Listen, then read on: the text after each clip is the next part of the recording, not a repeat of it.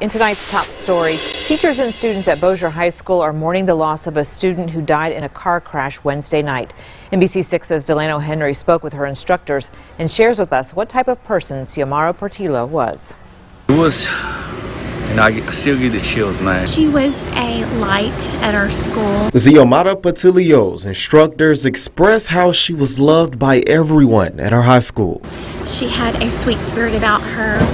Xiomara was the type of student that every teacher wishes to have in class. The Bossier High 17-year-old lost her life Wednesday night after her car struck a light pole near West 70th Street in Shreveport. Her younger sister, Leslie, who was a freshman, was also in the crash. She's recovering, a lot of pain, but both their arms were broken. You can see a message for both sisters as you enter into the school's campus. And when she came to us, it was the middle of her freshman year, and I remember she was new and she didn't have a lot of English speaking skills. But that quickly changed and she became quite popular. And she grew and she wrote poetry, she played soccer. I really don't remember one day when she was sad, honestly. Students and faculty are trying to heal from this sudden loss.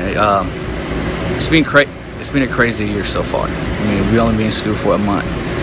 It's been hard, tough, and hopefully with the time is the only thing that's going to help us with this situation right now. It is so sad. That's Delano Henry reporting. The school held a vigil for Xiomara this morning. Her funeral arrangements have not yet been announced.